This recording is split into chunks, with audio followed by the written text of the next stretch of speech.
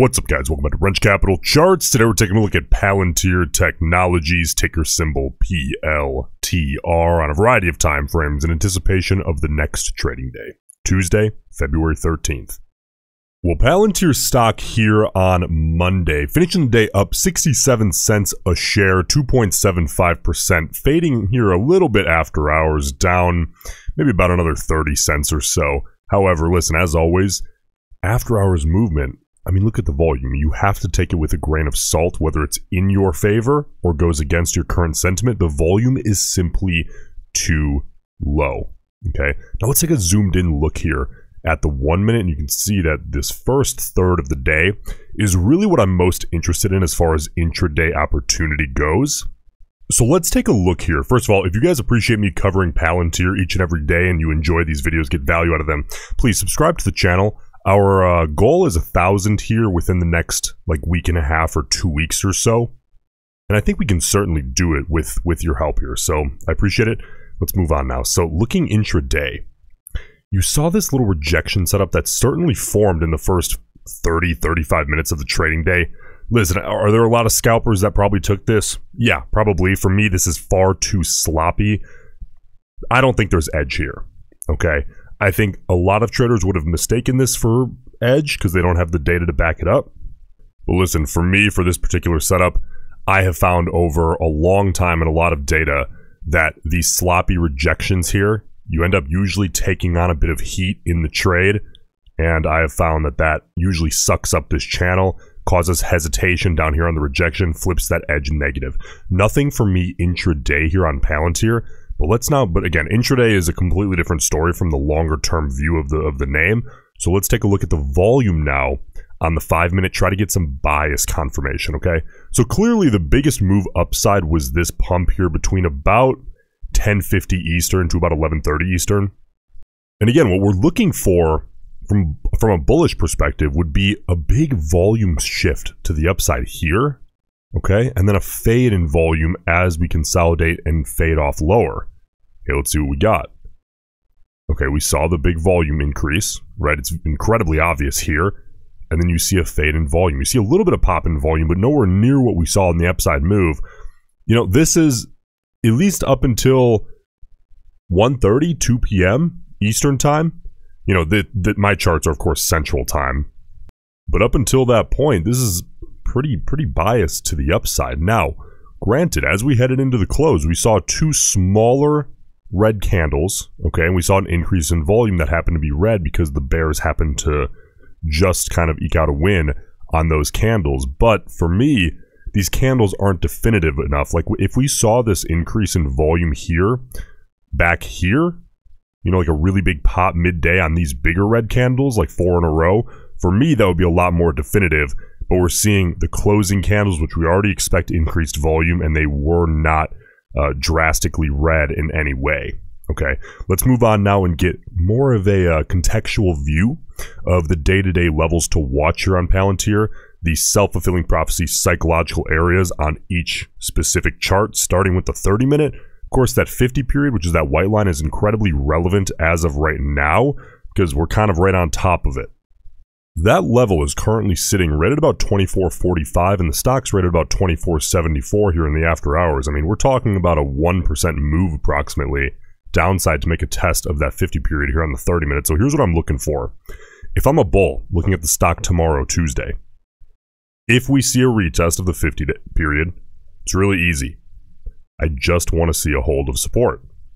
Okay, that's all I need to see here on the 30-minute chart. It's really not much more complicated than that. Just a psychological confirmation to turn this into a potential self-fulfilling prophecy in the next couple of days. If I'm a bear, same deal, but I just want to see a downside break. And it's well within range of a single-day move, obviously, being 1%. I mean, today was up 2.75%. Really simple here on the 30-minute. And now let's take a look here at the 4-hour. You can see, again, it's going to take some time for these levels, that 50 period and the 200 period, to move upside. Okay. On the 4-hour, you know, that 50 period has just recently today gotten above 20 bucks a share. That's good. We talked about that in the recent video over the weekend. Okay. Ideally, I'd like to see that pop up above 20. It has done so. It's making a relatively swift move upside, but again, it's going to take time, currently sitting about 18.5% downside. Since there's not a whole heck of a lot that's immediately relevant on Palantir on the 4-hour chart, what I'm watching here from a bullish perspective, just continue to get that 50 period up as quickly as possible, get feet underneath the recent move. Because what the bears, really, the psychology of the bears, they want those moving averages staying as low as possible, as long as possible, to kind of make the argument that the stock, oh, on the 4-hour, the Palantir is kind of trading on thin air. Needs to correct. Okay.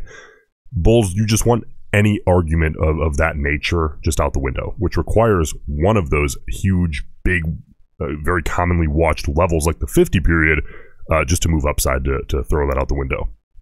All right, now the most important chart of all.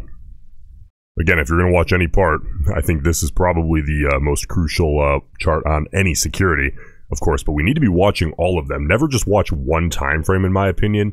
It's a foolish way to trade. It's a very lazy way to trade, and lazy traders, they typically don't get very far. So looking here, we closed at 25.05, faded back below the daily chart here. We're not going to see after hours, so currently the stock's at around 24.74, okay?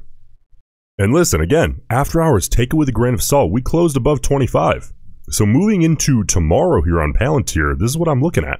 If I'm a bull, I just want to see 25 hold for as long as possible intraday, ideally closing above 25 yet again, reclaiming that from what we've now lost in the after hours. Again, take it with a grain of salt, low volume. But if I'm a bull, that's my only concern. All right, move upside, away from 25 to the upside, or, you know what, even trade sideways, I don't care. Just reclaim 25. It's a huge psychological level, and these psychological levels, they take time to show comfort trading above, and that's okay. If I'm a bear, though, I need to fade away from 25 as hard as possible, back down toward that $23 a share technical level ASAP, okay? 25 is your enemy if you're a bear. Simple as that. Now, implied volatility here. Again, we saw that big fade post earnings. It's starting to creep back upside a little bit, but really it's sitting kind of in the middle of that range compared to the last, 6 to 8 months or so here on Palantir. When IV's in the sort of the middle of a range, it's kind of no man's land in a lot of ways. If you're buying options, ideally, you still have to be directionally correct, but you want to buy when IV is as low as possible, ideally. If you're selling, the opposite is true. You kind of want IV to be as high as possible. When it's in the middle, you pay attention to it. You don't just ignore it by any means. You pay attention to it and understand where that falls within your risk parameters. Whether you currently own options, you're currently short options, okay? You're looking to buy or you're looking to sell. All right, let's take a look at the options bias. Let's see what the traders are thinking as we head into tomorrow. This is all today's data. 734,000 contracts traded today. Good sample size. 498,000 of those were calls. 236,000 of those were puts, so heavy bullish bias here on Palantir today. Short term, the short-term speculation, right? That 0 to 20 delta right here. 122,000 calls, 94,000 puts, slight bullish bias there as well. And the mid to long-term bias, those in the money, the 61 to 80 delta contracts, and the deep in the money, the 81 to 100 delta contracts, both leaning heavily bullish. Look at those numbers. Okay, 49,000 calls in the 61 to 80 versus less than 5,000 puts. And in the 81 to 100 delta range, 40,000 calls compared to less than 1,000 total puts. So we're seeing bullish bias overall, short-term, mid-term, and long-term today here on Palantir.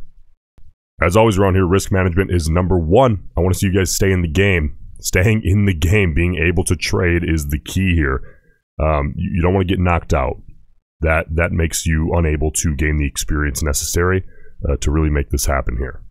Listen, if you guys want to come trade with us every single day, take a look at that first link in the pinned comment. Price goes up over time, but you can get grandfathered in at the current rate. Scalp setup alerts, my personal scalp setup alerts every single trading day.